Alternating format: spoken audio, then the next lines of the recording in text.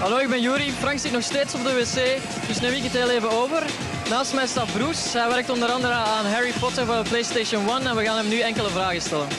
Hi Bruce, we're going to talk about Harry Potter. Can you tell us something about the PS1 version? It's going to follow the movie or it's going to have an own story? Well, the product has been designed around being true to the fiction. We've paid very close attention to the content, but we've added a lot of great gameplay elements that really takes the experience further.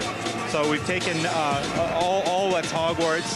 The experience is about being Harry and Harry's world, and then we've added all the great gameplay elements. We've really spent a lot of time making the PlayStation 1 version feel, from a quality point of view, looking like a PlayStation 2 product.